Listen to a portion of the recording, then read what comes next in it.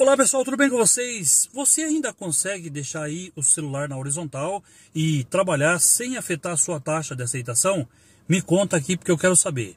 Eu estou tendo informações que agora a Uber atualizou geral. Todo o sistema da Uber agora não permite mais que você continue trabalhando com o celular na horizontal sem afetar a taxa.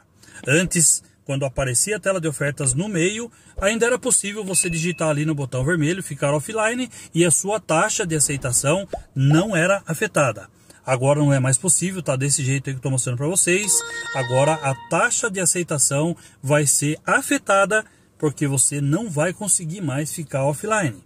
Bom, você ainda consegue trabalhar na horizontal. O celular é seu, você trabalha como você quiser, mas a taxa de aceitação vai sim ser afetada. Eu ouvi falar também que até nos tablets já não é mais possível, porque justamente a tela de ofertas está em cima do botão ali de ficar offline, também vai afetar. Então, em qualquer jeito que você trabalhar, a sua taxa de aceitação vai afetar. Lembrando que a Uber quer que você deixe a taxa de aceitação em 60%. Com isso, você vai ter as vantagens ali, inclusive de poder atingir outros níveis.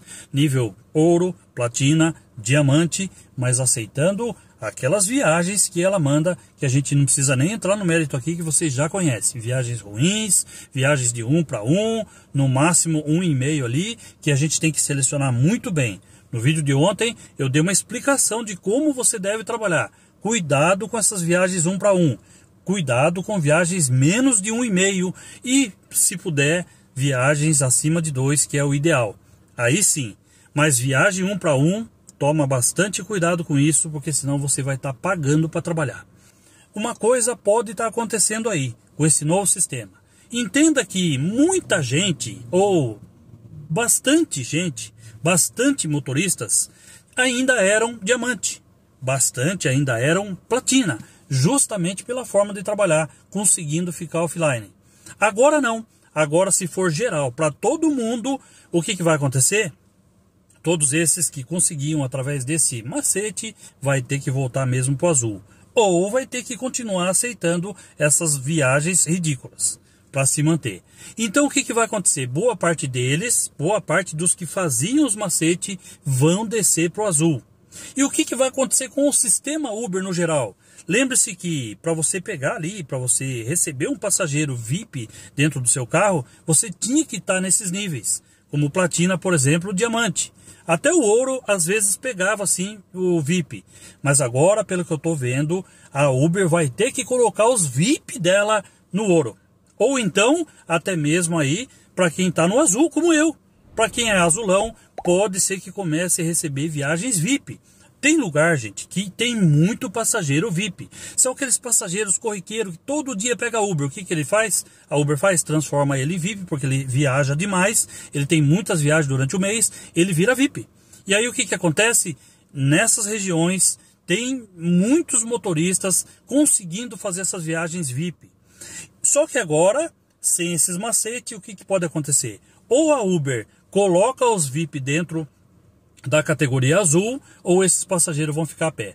Porque macete não vai ser possível mais, e pelo que eu estou entendendo, vai ser no geral isso daí. Você pode continuar a trabalhar com o celular na horizontal. E se você ainda consegue fazer esse macete, já falei para você, ficar esperto. Porque macetes não são bem-vindos na Uber e a sua conta pode estar correndo risco. Talvez a preocupação em ser diamante, talvez a preocupação em ser platina, atingir os níveis maiores aí, pode não ser tão preocupante. Ah, mas tem academia, ah, mas tem o Ipiranga.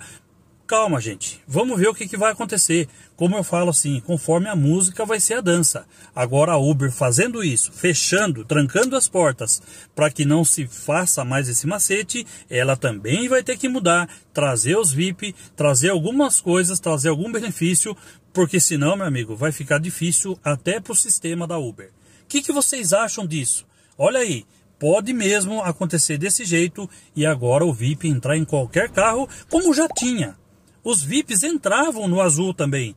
Porque se de repente aquele VIP está pedindo uma viagem e não tem nenhum ali, nenhum platina, não tem nenhum diamante, a Uber vai deixar ele a pé? Lógico que não. Lógico que vai entrar aí no seu carro aí para você que tem o nível azul, que está na categoria mais baixo.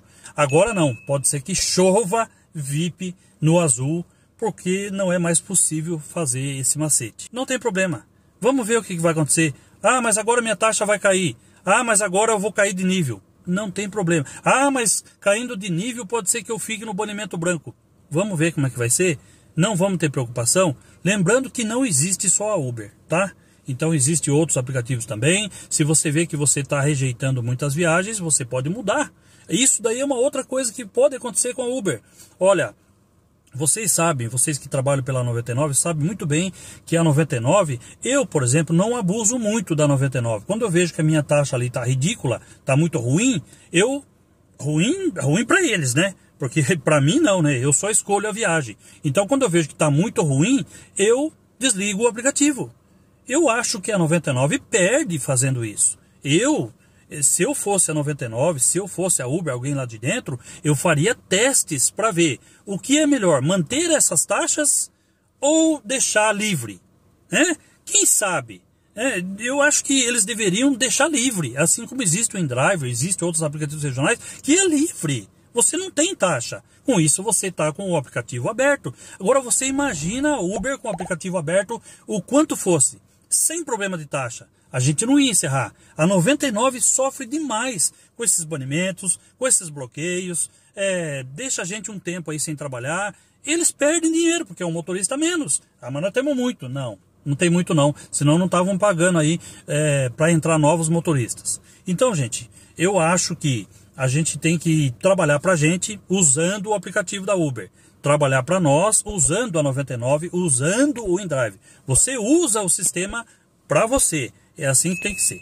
Beleza? É isso aí, tamo junto. Vamos analisar, vamos ver o que acontece. E qualquer mudança que for ter, eu vou pedir para você se inscrever no canal, ativar o sininho, para que você saiba em primeira mão aqui com a gente.